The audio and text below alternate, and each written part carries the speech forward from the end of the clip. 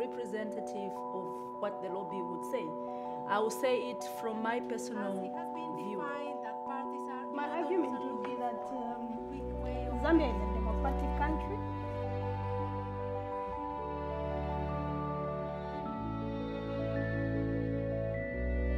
I think the work that Womankind does worldwide and I support the work that they do is because, first and foremost, it resonates with the work that a lot of women are struggling every other day in the world.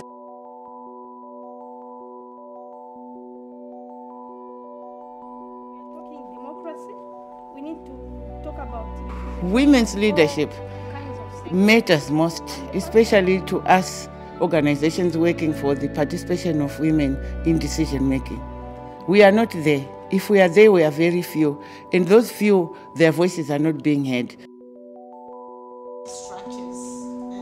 In February 2013, Womankind Worldwide brought representatives of 8 women's organizations from Asia and Africa to London for a knowledge sharing workshop about women's leadership. That the issues that resonate with women are still not addressed, and therefore meaning that constantly women are going to be discriminated, they're going to be marginalized, and the issues that continuously affect them, they're not going to be articulated. Women are subjected to violence, women are poor. Women's access to education and health, especially the high maternal mortality. And so mostly we have been focusing on economic empowerment and livelihood. They are illiterate, they are uneducated, and we are also focusing on the education program.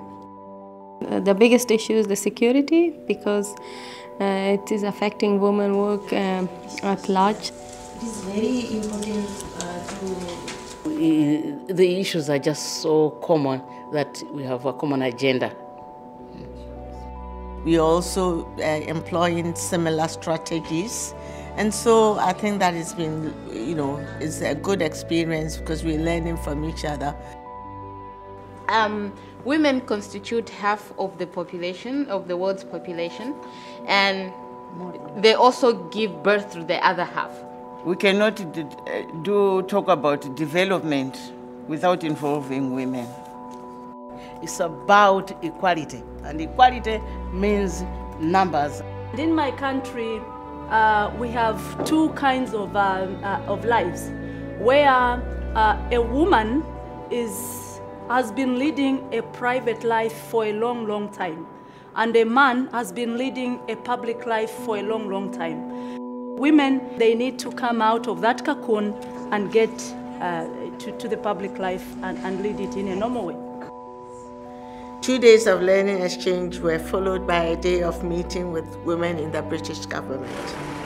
We are very much excited to meet some of the parliamentarians and to share our issue, our work. We hope to inform the decision makers we meet today to have a fact view of our countries. We do not hope much that they will change their decisions, but at least we want to contribute to their decision making.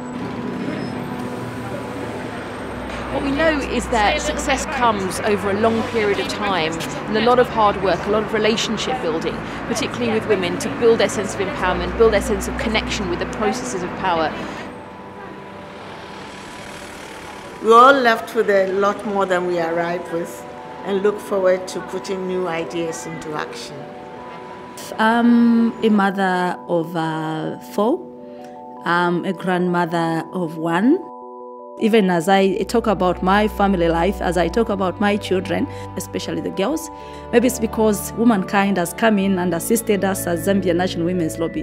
That's why today I'm able to say, oh, my children will be so assertive, and I know they will be.